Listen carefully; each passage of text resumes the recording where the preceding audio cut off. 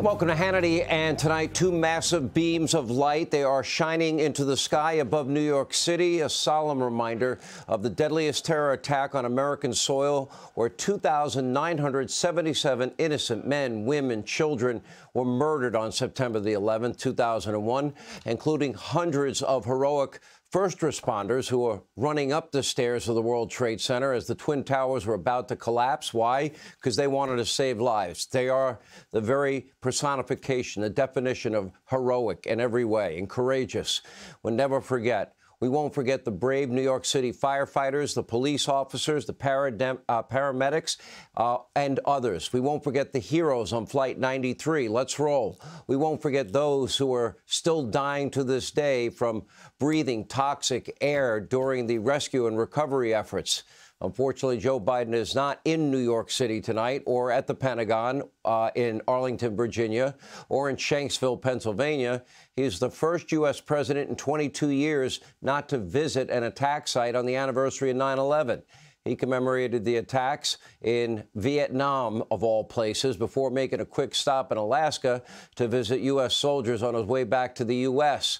During a short speech on the tarmac, Biden opened with one of his usual stupid jokes and later suggested that so-called political extremism in America is a bigger threat than al-Qaeda. And then to top it off, per usual, Biden turned the conversation back to himself, his favorite topic, with yet another lie about visiting Ground Zero in New York City the day after 9/11.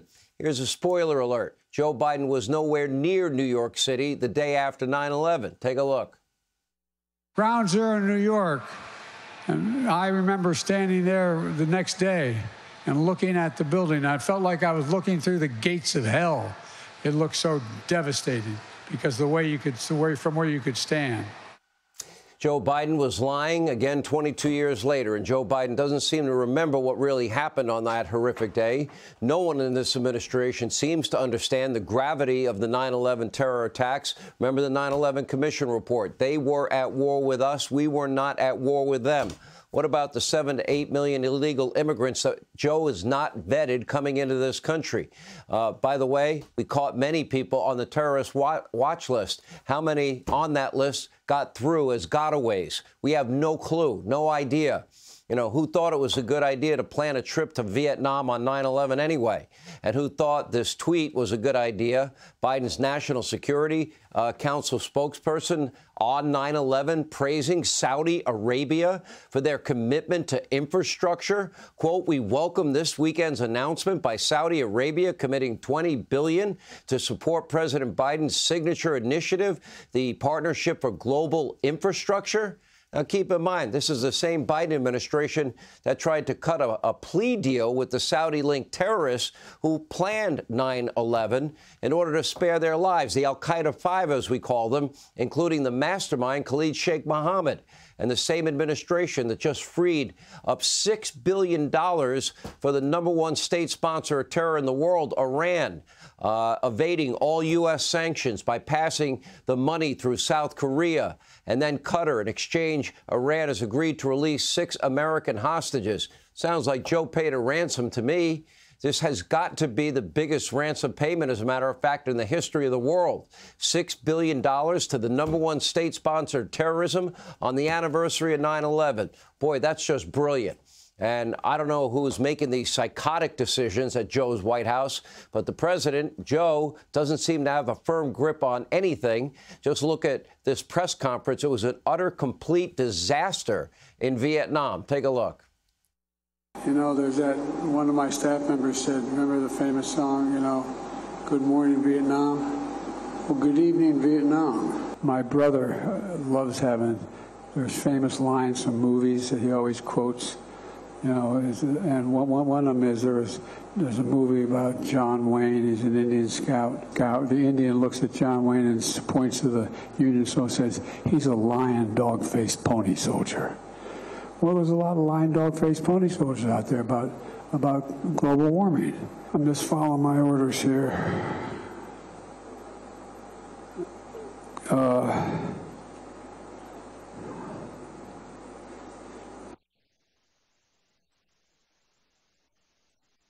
staffers or anybody haven't spoken to, but I tell you what, I don't know about you, but I'm going to go to bed. What did you tell Mr. Lee? You said you spoke with him. Yeah, we talked about at the conference overall. We talked about stability. We talked about making sure that the third world, the southern hemisphere had access to change it, had access. It wasn't confrontational at all. You came up with Thank you, everybody. This ends the press conference. Thanks, everyone. Thank you. Thank you.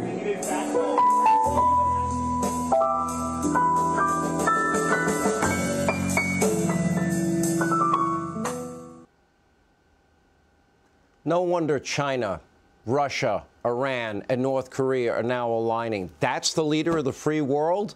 Weird, bizarre, mumbling, bumbling, stumbling, rambling stories about, here we go again, the lying dog-faced pony soldier, pre-selected questions, the mental fog around simple tasks, and then a staffer at the end literally interrupting him, play the music, cue the music, to avoid even more embarrassment after a 26-minute disaster. Joe Biden is not leading anything. He's barely hanging on for dear life. Now, earlier in the trip, more Biden signature lies as well. Look at this. And when will you meet Mr. Xi? Well, I hope I get to see Mr. Xi sooner than later.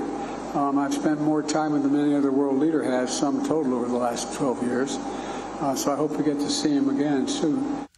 Joe Biden frequently claims he traveled 17,000 miles with China's dictator, President Xi, a lie that was rewarded with 3 Pinocchios, even from the far-left Washington Post. Now, of course, Biden does have deep family ties to China, well-connected Chinese nationals, reportedly supplying the Bidens with millions of dollars, diamonds, at least one lavish shopping spree, tons of money in business in energy with CEFC, the Chinese government's oil giant.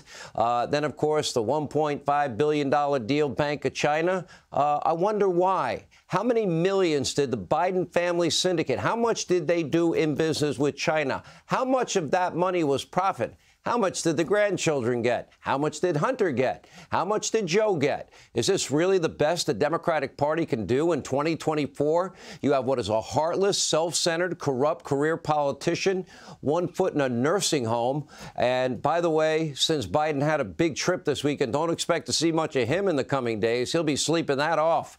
He needs ample time to recharge the battery. Probably needs another 3 weeks vacation. Just too weak to handle the rigors of the job.